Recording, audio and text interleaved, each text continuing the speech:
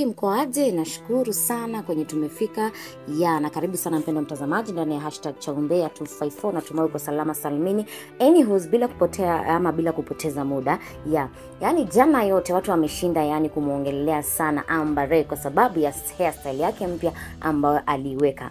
Ukiangalia pale palikuwepo na ka wig kidogo, alafu ka ponytail kameshikwa pale juu, ka afro kinky or something ya hizo marasta zinakaa kama dread.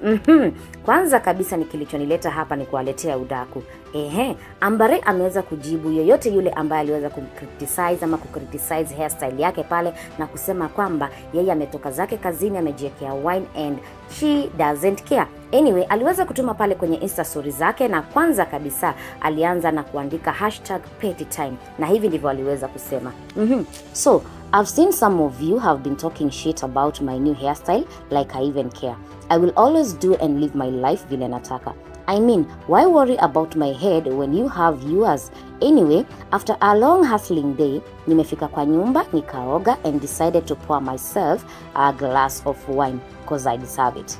As I was sipping my wine, I decided to check out some online hair police IG pages who have been hating on my hair. And let me tell you Maina, sijapenda. See next post. Hii ni kutuonyesha kwamba hata tusubiri tena ama tusubiri hairstyle zingine hata zaidi ya hiyo yake. Anyways, mnakumbuka kwamba jana by the way watu wameshinda sana wakimzungumzia Amber hairstyle yake, vipi hivi na hivi na hivi na hivi. Anyways, udaku nimeamua nikupatia asubuhi kabla hata hujaweza kuendelea. Anyway, have a nice day.